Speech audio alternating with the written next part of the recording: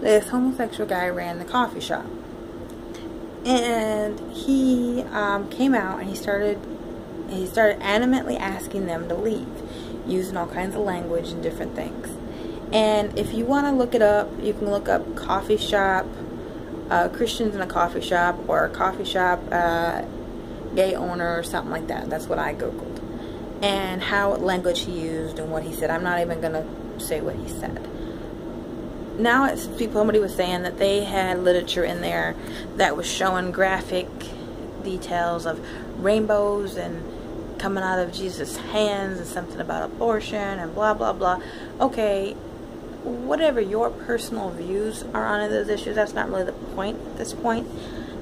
The fact that, okay, first of all, anybody who goes into a private business, the owners of that private business can ask you to leave for any reason.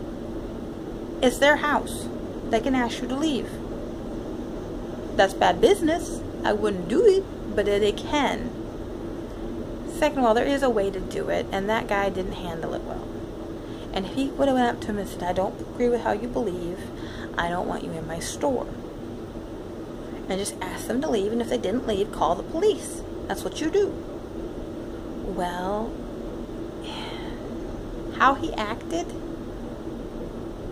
was totally unprofessional and inappropriate. And if I was in that store drinking coffee, I would have got up and left and never came back. Not even if I didn't have anything to do with them. Even if I didn't know them, I would get up